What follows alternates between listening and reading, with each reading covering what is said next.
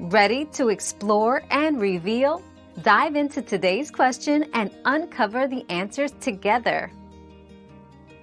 Yes, 15-year-olds can have a smartphone, but it's crucial for their guardians to establish clear rules and guidelines on usage. Educational content, safety apps, and parental controls should be prioritized to create a balanced and safe digital environment.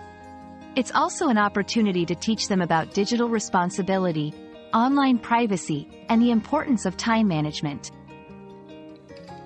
We've quenched today's curiosity, but there's always more to learn.